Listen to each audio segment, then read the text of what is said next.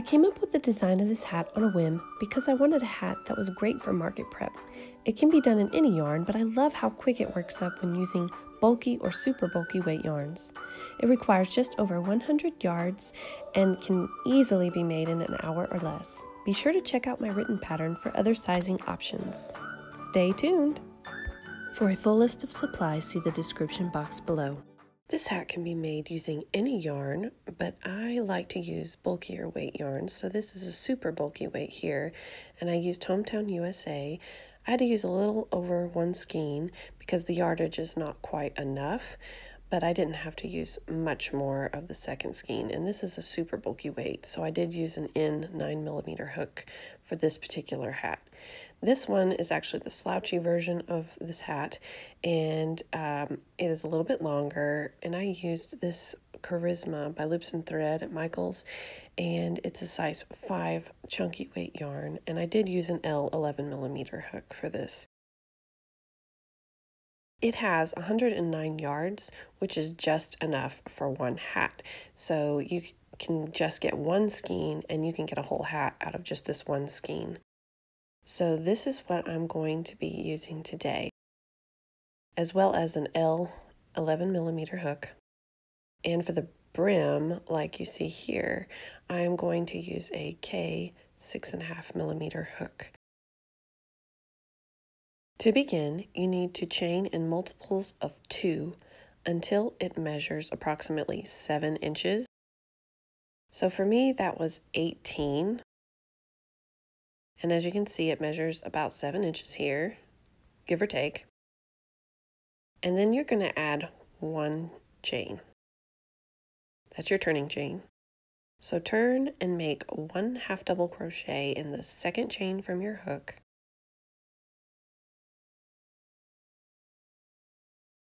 And in each stitch across. So again, that's just 1 half double crochet in each stitch across.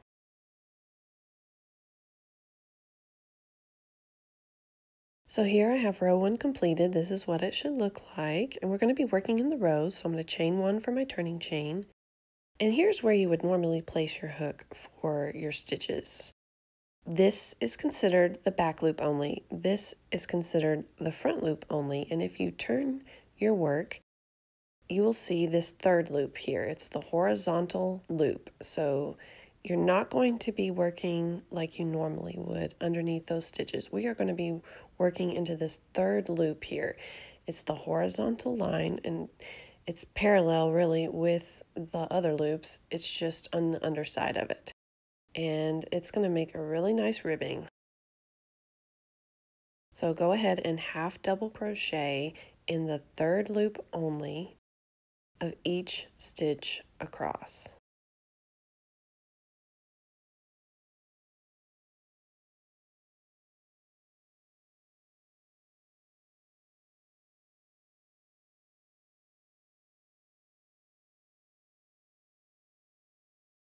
So if you turn it over, this is what it should look like. So you've got a nice little braid looking appearance or a ribbed appearance because doing the third loop pushes those other loops forward, and it is really nice.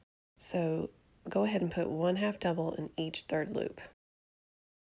I'm going to show you this last one because it can be kind of tricky. So again, this is the back loop, the front loop, and the third loop is directly behind it. So that's where we're going to stick the last half double crochet.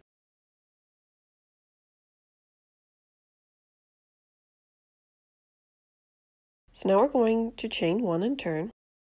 And by the way, this ribbed side is the front side of your work. So this is the front side of the hat.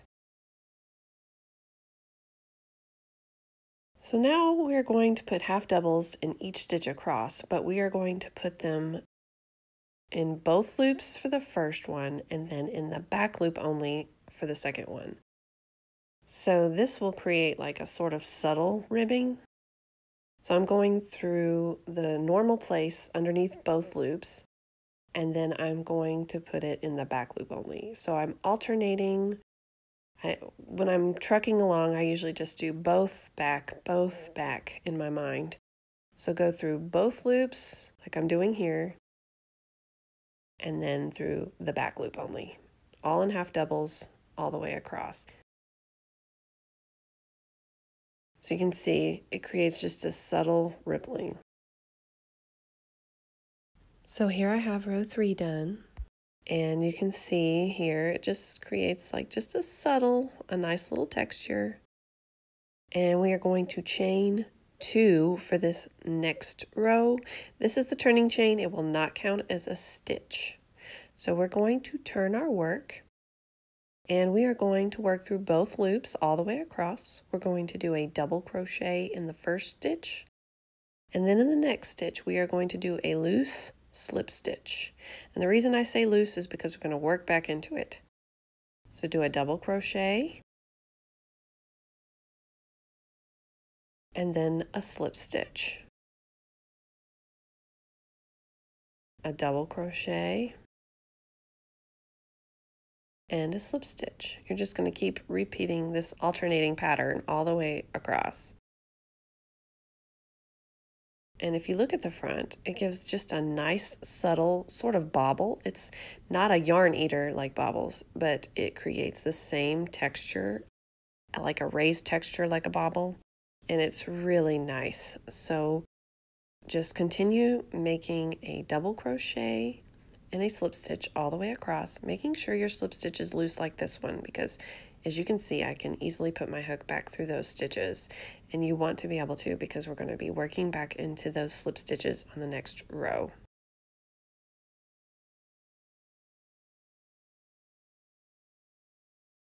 So just keep doing that all the way to the end. So here I'm finished, so I'm going to chain 1 to turn. And this is how your piece should look. Now we are going to make 1 half double crochet through the back loop only of each stitch across. So start with that slip stitch there, and make 1 half double through the back loop only in each stitch across.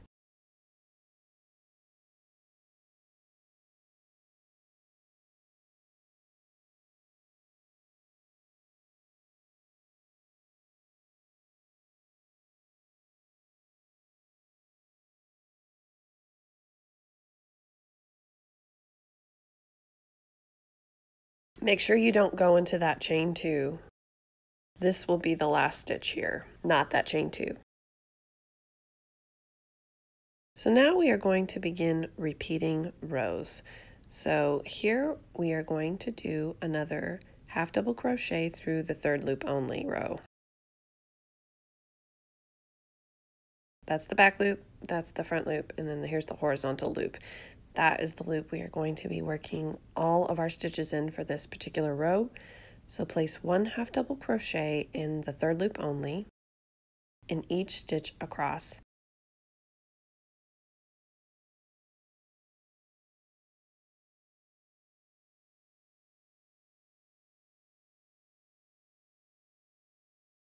So here we are at the end. We're going to chain 1 to turn, and we are going to repeat row 3.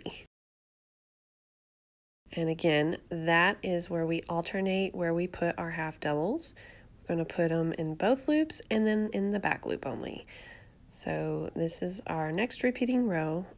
Place a half double crochet in the first stitch as you usually would, and then in the back loop only of the next stitch. So again, that's a half double through both loops, then a half double through the back loop. This is just an alternating stitch pattern that creates a subtle ribbing. It is really nice.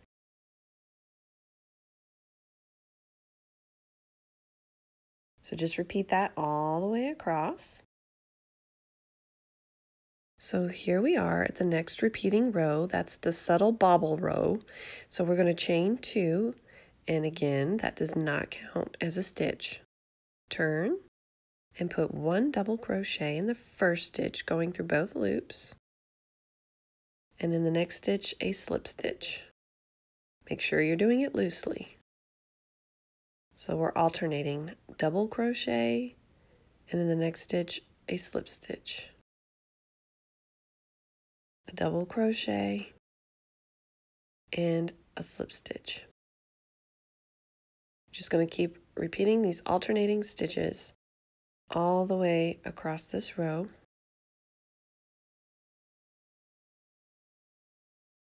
So here you will see we have 2 segments of repeating rows, and you are just going to continue these repeating rows. There's 4 of them. So the next row you will make half double crochet through the back loop only. And then in the next row you're going to do half double crochets through the 3rd loop only. And then in the next row you're going to do the alternating stitches of half doubles through both loops, then through the back loops. And then the next row will be, of course, the subtle bobble row. So you're just going to keep repeating these 4 alternating rows until your piece measures about 21 inches, give or take. Okay, so if your head is bigger, like say 24 inches, then you may actually want to do it at about 22 to 22.5 inches. There will be about 1.5 inches give once you finish your piece. So if you have a slightly larger head, then you're going to want to make it slightly bigger. And also you're going to want to measure the piece slightly stretched. So I usually just put it around my head as I go. I have a very small head, so my piece is actually less than 21 inches. So just do what you think is the average head size if you're selling these. And when you're done, make sure that you end on a subtle bobble row. So when you are finished getting it the length you want, make sure you end on that row. So here I've got my piece completely done. It's about 21 inches, give or take. It is slightly stretched. And again, I ended on the subtle bobble row where I did the double crochet and the slip stitch. That is very important if you want this piece, if you want your hat rather to look uniform. So go ahead and cut a pretty long tail because we're going to use it to sew up the side seam and cinch the top.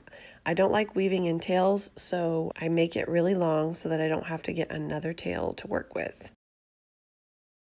So go ahead and fasten off. And grab a yarn needle. We are going to do whip stitches up the side seam. So put the wrong sides together to where the right side is facing outward. We are going to go through both loops of row 1 that we started with, and we are going to go through just the back loop only of the subtle bobble row. So line up your stitches, and using that tail, we are going to whip stitch by going through both loops of row 1 and the back loop only of the last row we made. If you do it this way, your hat is going to look virtually seamless.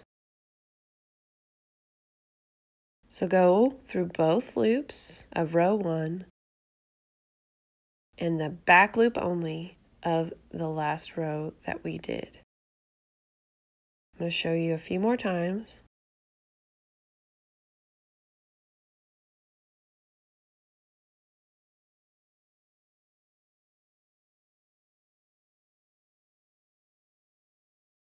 So just keep doing that all the way across, lining up your stitches. And when you get to the top, I will show you a trick.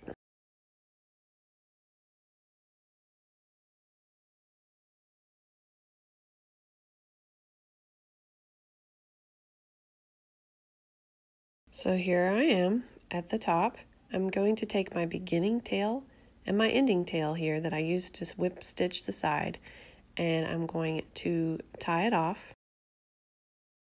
And now I'm just going to take the same tail to cinch the top closed. So here's the top of the hat.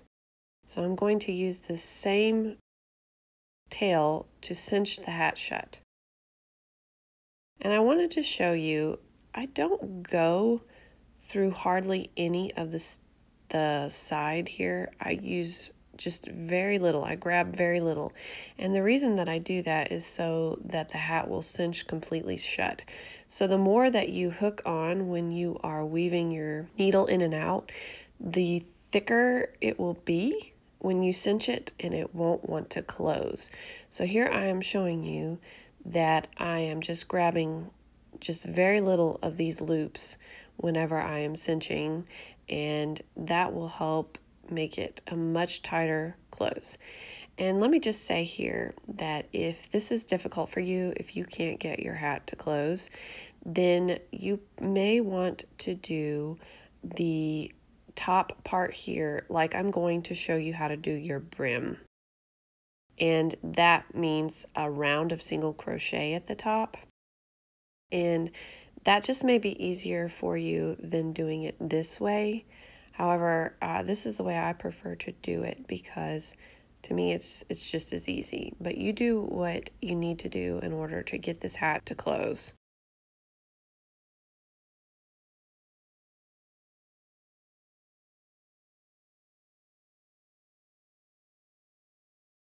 So here I am at the end. I'm kind of just manipulating the fabric so that it'll close. And you can see I've got it completely closed here. And so I'm also going to take that beginning tail and knot it again. And that just secures it further. And it can be hidden inside the hat. So I'm going to take my tails and put them through the center hole there. That's really small. And I'm not going to hide these tails because I plan to add a pom-pom. And so I'm going to use those tails to sew the button on that I use for the pom-poms to hold them on. So as you can see, I'm sort of lazy. I don't like more tails to weave in. So I use the same tails over and over so that I have fewer tails to deal with.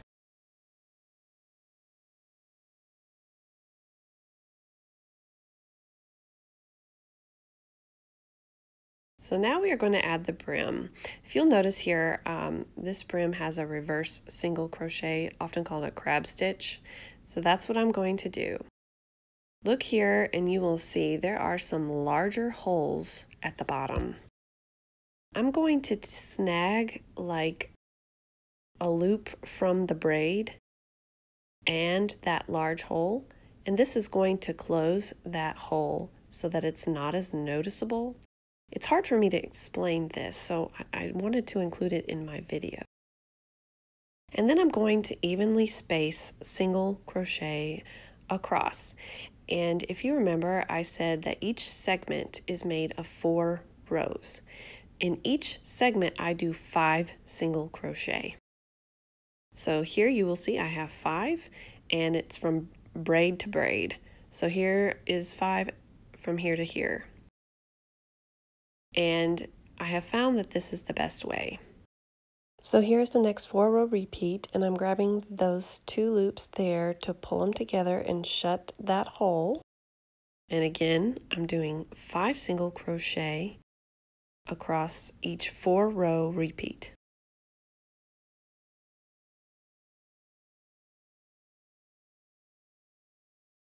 So just continue doing that all the way around. 5 single crochet per 4-row repeat. Here I am at the end, and I'm going to slip stitch into the top of the first single crochet that I made.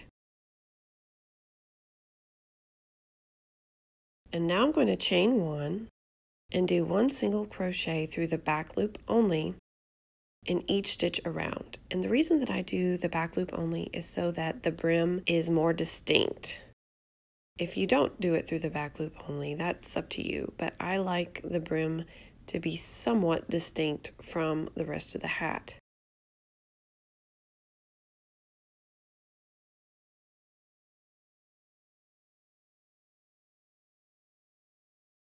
So just keep repeating 1 single crochet through the back loop only until you get to the end.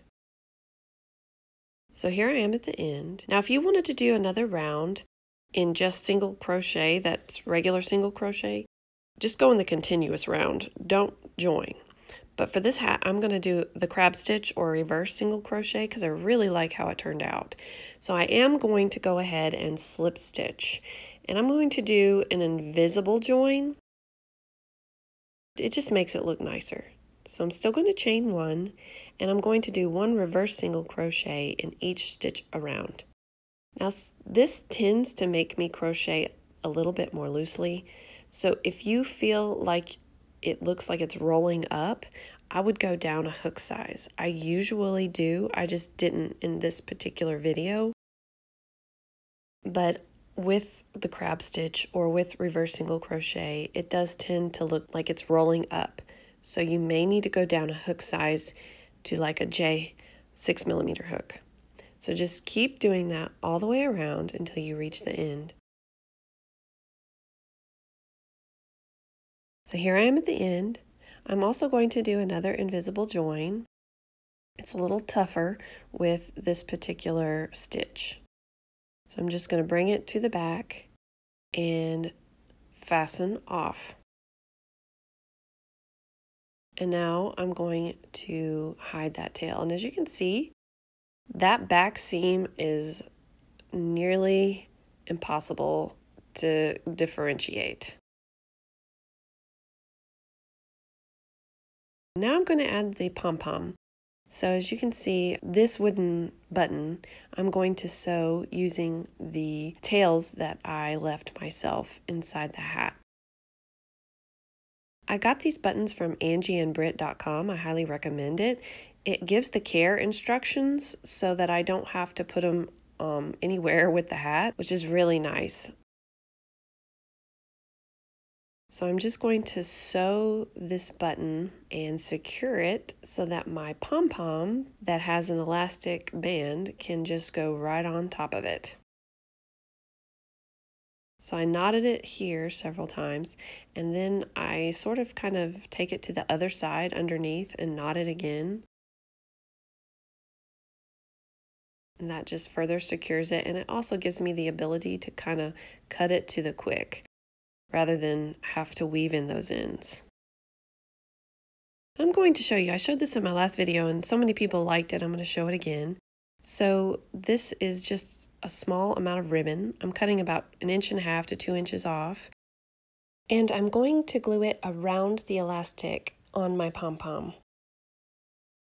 And the reason that I'm going to do it is so that my customer or whoever gets this hat will be able to easily remove the pom-pom. So I'm going to put a little dab of hot glue on the inside of this ribbon, and I'm going to put the pieces together. And here you can see that there's just a little bit of a tag, and I'm going to go underneath and snag that elastic and that tag to the underside of the hat.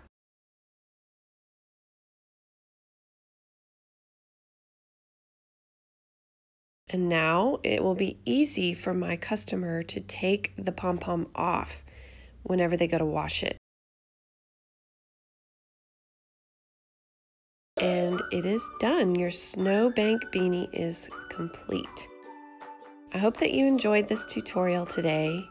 If you did, please give it a thumbs up. And if you haven't already, please subscribe to my YouTube channel.